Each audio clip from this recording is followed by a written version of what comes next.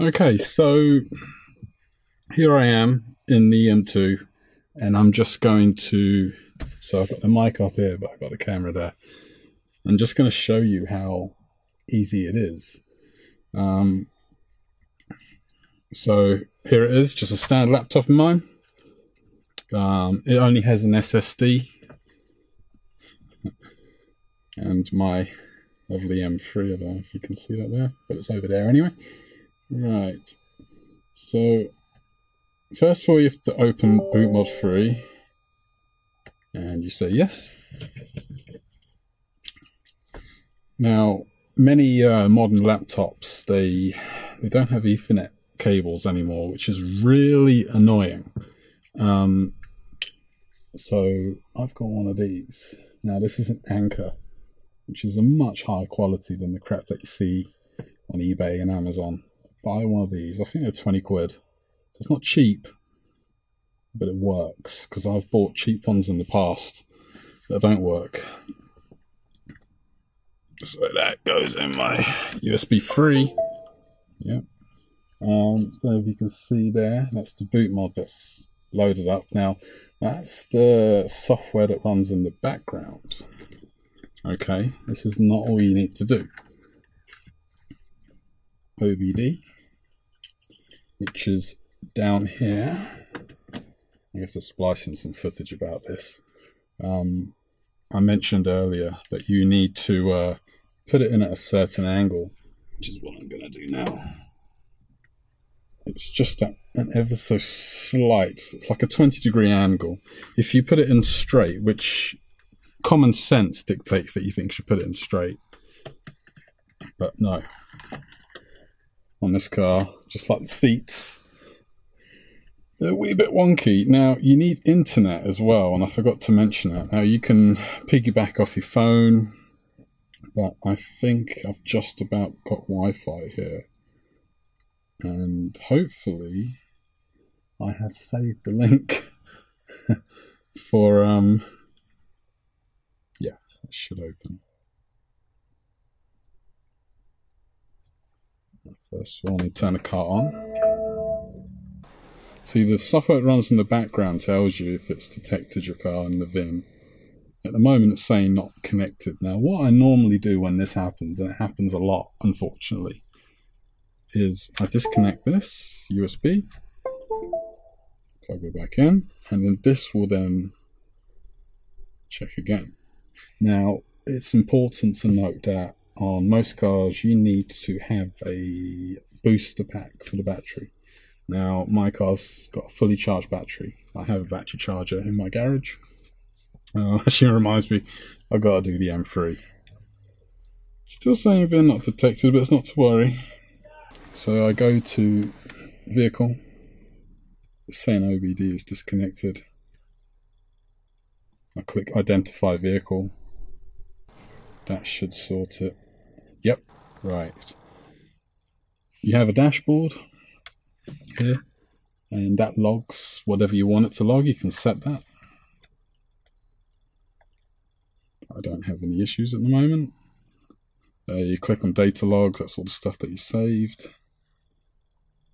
And the good thing about the Anker is that it's got these 3 lights. Now, when all 3 lights are on, it means there is a connection between the PC, the cable, and whenever you've plugged it into.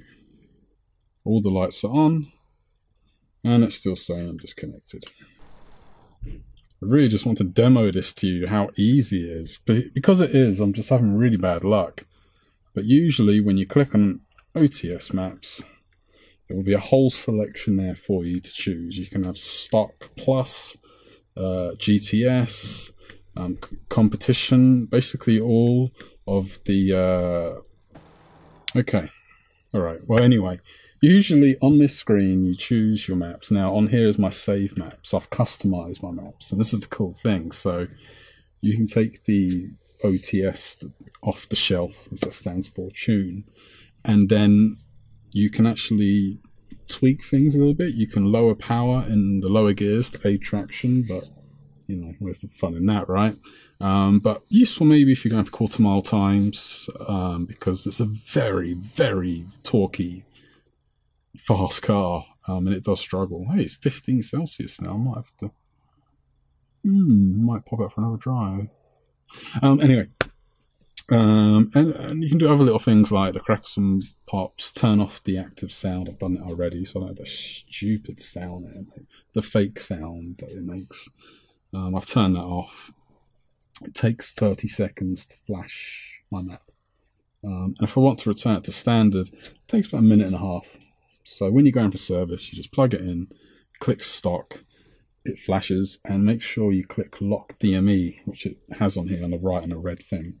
You just click on that and it will relock it all back to standard. Take it into B&W. They won't know. Seriously, they don't know.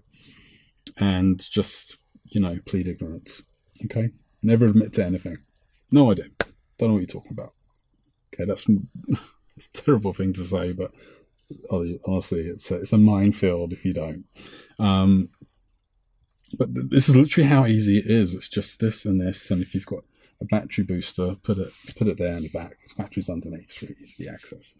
And yeah, as long as you've got internet access, which I don't, it looks like at the moment, that's it. That's all it takes. Right, I'm turning it off.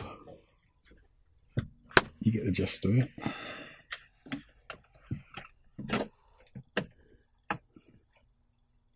There seems to be an extra port up here. Interesting. I wonder what that's for. But anyway, it leaves the flash counter at 0. I know that for a fact. They haven't seemed to have really changed much with the ECU on the competition. So it's basically everything is just from an M3 or M4, and all the work that's been done before has just been carried over, and any tweaks that B&W have made have been, addressed on this update for the competition, M2 competition. And I've had no issues whatsoever. So I highly recommend it. And the best thing about it is you have to drive to a dealer, you don't have to put up with all the bullshit of horrible, there's some horrible tuners and dealers out there. I know of one or two. You know who you are. God. You couldn't make up the crap I went through with those guys.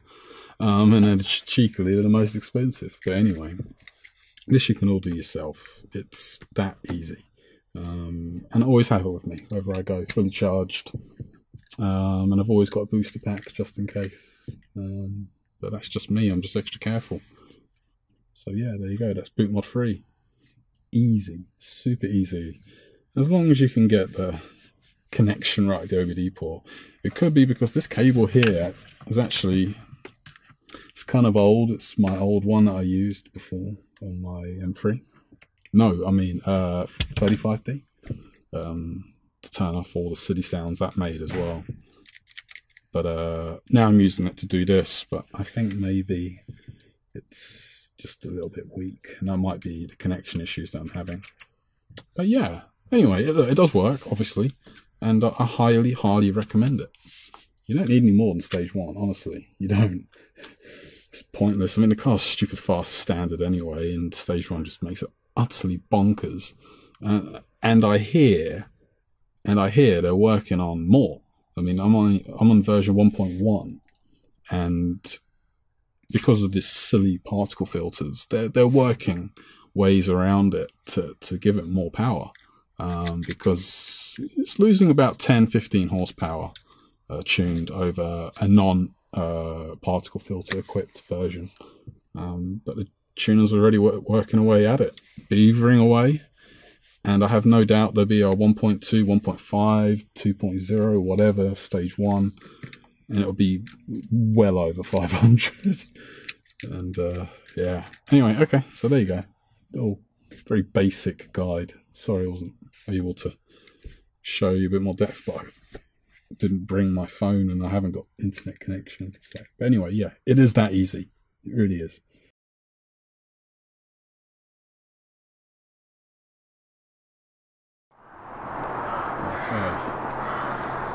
Here are the bad boys that are on it now.